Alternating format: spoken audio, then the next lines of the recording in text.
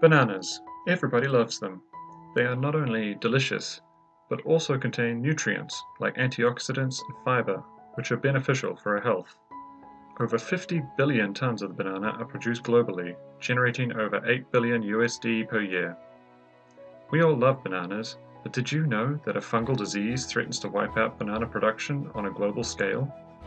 Until 1960, Gros Michel cultivar was the king of banana production. However, it was very susceptible to a disease called Panama disease, caused by a soil-borne fungus called Fusarium oxysporum. This fungus destroys the vascular system of banana plants, blocking the uptake of water and nutrients from the soil, causing leaf browning and killing the plant very quickly. This had devastating effects in the banana industry. As a solution, farmers started the Cavendish variety, which was resistant to Panama disease. Fast forward to 1989, a new and stronger strain appeared, called Fusarium oxysporum subrace cubense tropical race TR4, to which Cavendish was no longer resistant. Like its predecessor, Foc TR4 can survive in the form of spores, which facilitates its spread through contaminated soil, water, and worker equipment. This new strain was first reported in Taiwan and quickly spread to Asia, Australia, and Africa. In 2019, it reached Colombia. South America exports almost 80% of the total shipment of bananas. Therefore, the presence of Foc TR4 could have a massive impact on the South American economy. How to fight against this disease?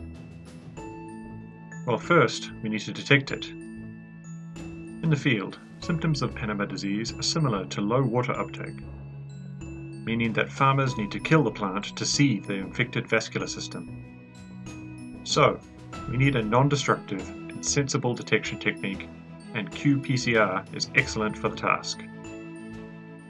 qPCR is like a photocopier that detects, multiplies, and quantifies the Foc TR4 DNA.